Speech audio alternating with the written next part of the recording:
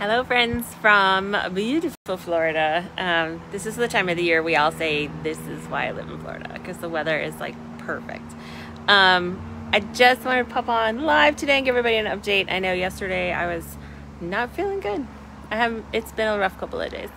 But I'm feeling much better today, so I just wanted to let everybody know so nobody worried. Yeah, so cancer treatment is no joke, and sometimes it just all can get a bit overwhelming.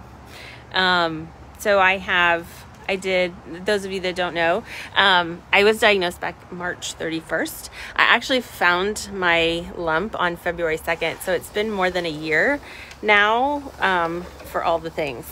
It's been a year. Because even in the beginning, you're getting tests and scans and doctor's appointments and all the things. So it's been more than a year now. And so it's just getting to be a long time. And sometimes I'm just over it. And I just want to be regular. I won't say normal because there's not really normal, but regular, right? I just want to do regular. So I was diagnosed at the end of March. I started chemo in April last year. I did 6 months of IV chemo, very strong IV chemo, and Keytruda, which is an immunotherapy, and it's fairly new treatment for triple-negative breast cancer. So there's a lot out there now, but relatively, there's very few people that have done that particular treatment. So knowing the long-term effects and the just different effects of it, we're just unsure, right? So after chemo was done, I had surgery, so my brain was focused on surgery, and that was tough to heal from and get through, but I did. About a month later, I was feeling much better, and then after I was healed from surgery, I realized my body is wiped out. Like, my joints hurt, everything is weak, and I think mostly my joints hurt, well, for a couple of reasons. One, Keytruda, that can be a side effect, joint pain. Two, I eat what I can, because at that time my taste buds hadn't come back yet, and so I was just eating whatever I could. So I'm not eating the best right now, and honestly, I just eat what makes me happy. And that can cause inflammation. I know this in my joints because when Dave and I changed all of our eating habits a while back and lost a bunch of weight, that's one of the big things that changed for me was joint pain. And now I'm eating some of those foods again, and so I think that's not helping my joints. The other thing is I sit a lot, and I have a lot less activity and exercise than I used to. My muscles are weak. They're very weak, and I know from going to physical therapy for some knee pain way back, that was the first thing they did. They build up the muscles around your knee so it has support on your joint. And so if my muscles are weak, my joints are going to hurt. So I have inflammation, I have joint pain, I have weak muscles, and everything is stiff and sore and hard to get moving. And then if I move it too much, it hurts too. So there's that. And then after surgery, I did 6 weeks of radiation. I had 28 radiation treatments. You can see one of my situations right there. This one actually doesn't really hurt. It mostly itches. And then I have just some general pinkness around my left breast area. But my biggest problem is under my arm. Under my armpit is like really dark. And then behind that, you know where your fat for your bra like pokes out, like that area, right behind your armpit, in the very tender part of your back, like if somebody pinched you there, it would really, really hurt. That is burned pretty good. It's pretty good. And it's really sore. And because it's under my arm, when my arm rubs or my shirt rubs, like it just gets inflamed and really sore. So the last few days it's really hurt, because they do tell you, but what some people don't, it doesn't sink in really. You get through radiation and you're like, okay, I'm done radiation, great, I'm barely burned, because I was barely pink when I finished radiation. And then a week later, like, you continue to burn even though you're not getting treatment. So a week later, this burn has appeared after treatments have been all over. I finished radiation, it'll be 2 weeks tomorrow. So this appeared like a week after treatments were all done. And so that's really hard, because you're like, whew, done with radiation, check it off. only it's not done yet. That burns are still coming out. This got worse. This one got worse. Everything just got a little worse before it got better. And so I've continued to have to put my Aquaphor and my creams. I got Sylvadene cream, I got steroids, I've got Aquaphor, I've got lotions, I've got all the things. And I put them on multiple times a day. And Aquaphor, as you know, is super greasy. So I wear like, I can't wear a bra. I tried once and I'm like, nope, that ain't happening. So I wear these little lightweight, really thin tank tops under my shirt to kind of soak up some of the greasy and give me a little support. Which I don't need completely, but it just feels better. So that is work, right? It's work to put on the lotion every day and to just be sore. And then the other part of that is after surgery, because you have to hold, I had a double mastectomy, and so with reconstruction, so I have expanders before I get my implants, and so you had to hold your arms down really still for several weeks, which did not do me any favors in my shoulders, and I got a little bit frozen-y shoulder. And so now with this burn, it was starting to get better, but with this burn I've kind of held my arms and not really used my arm much. So now my shoulders really hurt again, and my range of motion is not good again, and they hurt, and they're sore, and they're stiff, and everything is not good. And then the other present that radiation gave me, I have cording. So cording is when basically it's scar tissue that builds up in the lymphatic system, because I had 5 lymph nodes removed. So when you have lymph nodes removed, you get some scar tissue, and radiation can make that worse and make that happen. So I have some cording, and so it goes under my arm, and it's just like thick, literally like cording, but it goes all the way down past my elbow into my lower arm. And so that makes it sore, like it hurts. It impedes my range of motion, and it makes my arm really weak. Like I can't, if my water cup, I have one of those stainless steel water cups, if that's full, I can't hold it with my left hand. It hurts. Like that's how weak my arm is. So there's that, right? And then like it just keeps piling on.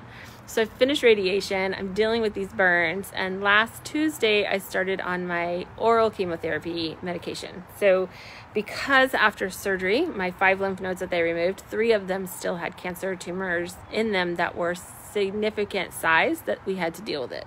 Sometimes you have just little micro pieces left over and they don't worry about it so much. We've removed it. It's basically worked. It's fine. But mine were significant enough in size that they're like, we don't like that. So they've added an oral chemo for me, and I've started back on my Keytruda. So the Keytruda was planned anyway. I knew I was going to have to do that. I had planned on starting it with radiation, but because they added the oral chemo, I got to wait till radiation was over.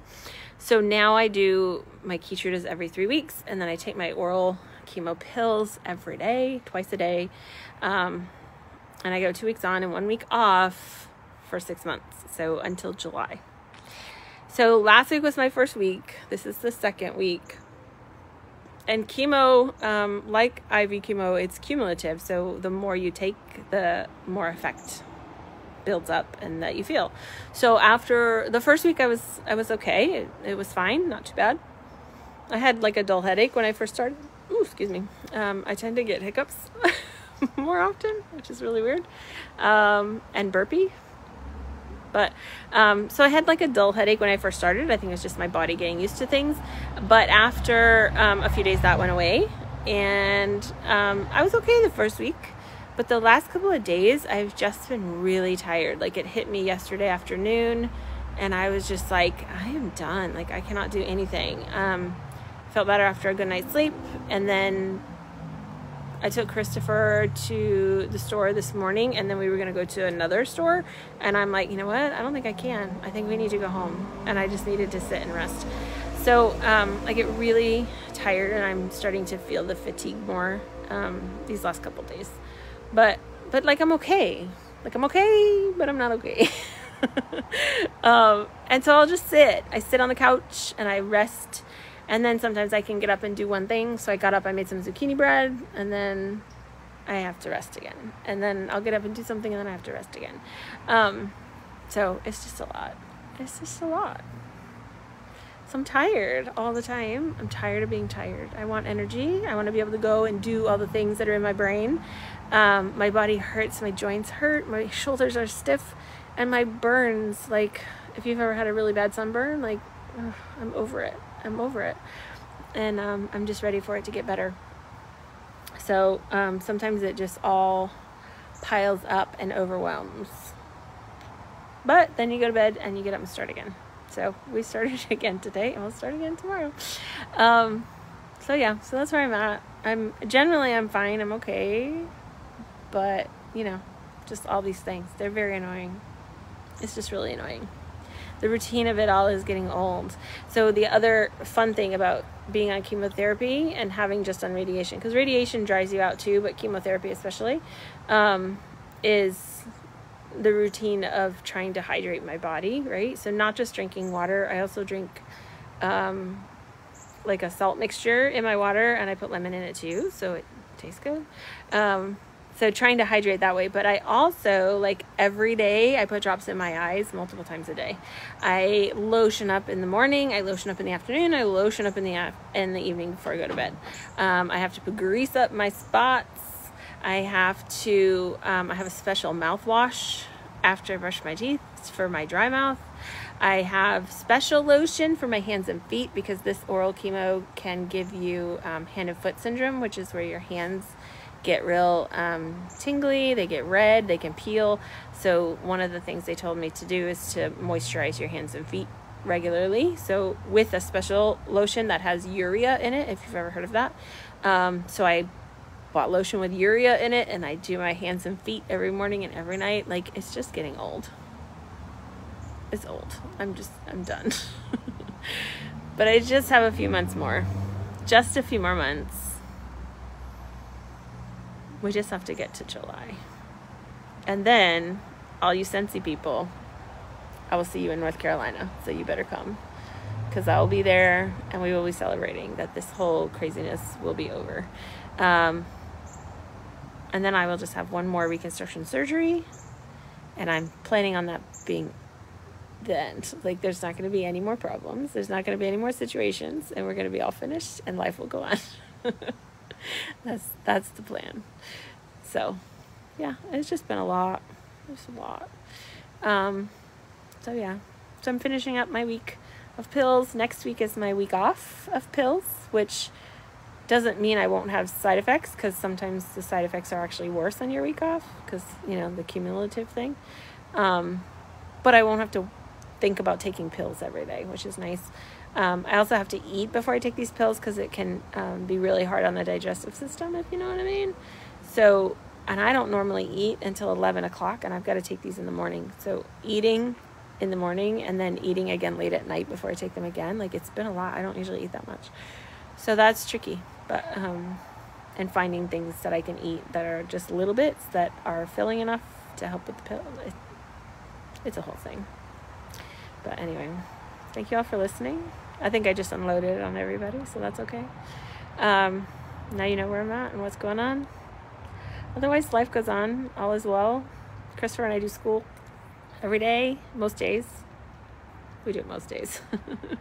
For a couple of hours in the morning, and then we do whatever errands we need for the afternoon, or we go to Nerf Wars, or we go to the gym, or we go to something.